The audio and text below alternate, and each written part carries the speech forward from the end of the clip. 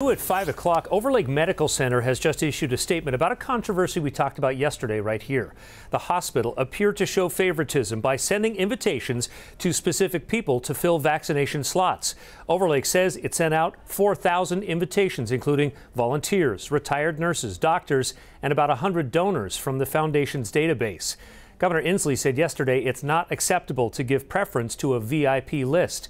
So Overlake says, in part, we recognize we made a mistake by including a subset of our donors and by not adopting broader outreach strategies to fill these appointments, and we apologize. Our intent and commitment has always been to administer every vaccine made available to us safely, appropriately, and efficiently.